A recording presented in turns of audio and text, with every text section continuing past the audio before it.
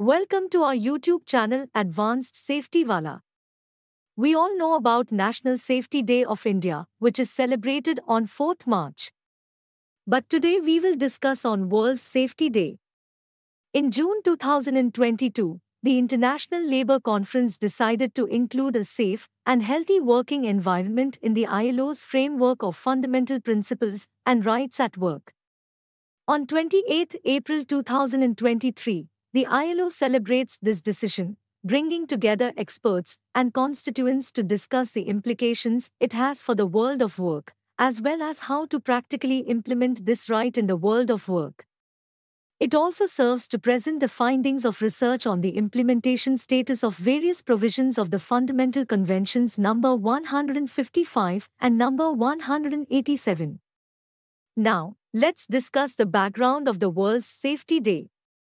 In 2003, the International Labour Organization began to observe World Day in order to stress the prevention of accidents and diseases at work, capitalizing on the ILO's traditional strengths of tripartism and social dialogue.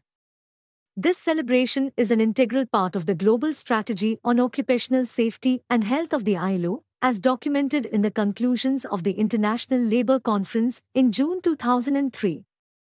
One of the main pillars of the global strategy is advocacy. The World Day for Safety and Health at Work is a significant tool to raise awareness of how to make work safe and healthy and of the need to raise the political profile of occupational safety and health.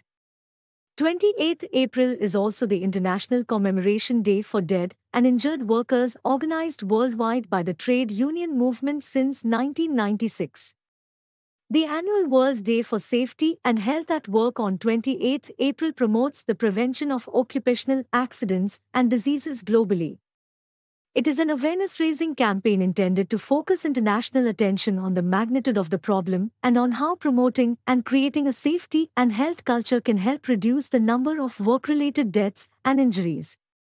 Each of us is responsible for stopping deaths and injuries on the job.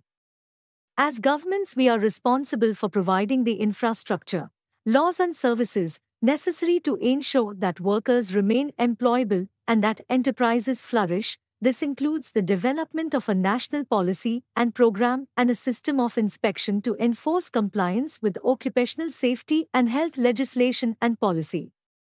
Please share and subscribe to our YouTube channel Advanced Safety Wala. Hit the bell icon to get our video notifications. Thanks for watching.